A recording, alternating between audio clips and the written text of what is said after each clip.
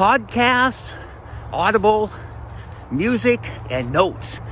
Hi everybody, it's David George Brooke, that gratitude guy, out with the Daily Gratitude Walk on Friday, April 9th, 2021.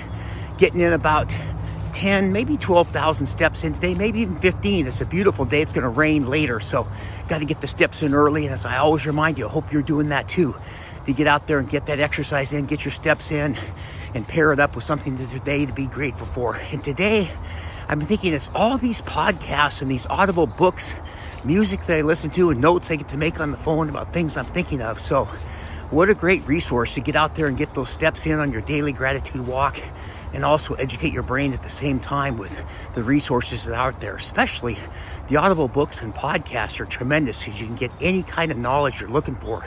You can find and feed your mind as well as you're feeding your body with the exercise. So that is the gratitude walk for today. And remember, if you'd like a notification every time I send out a new video, just hit the subscribe button.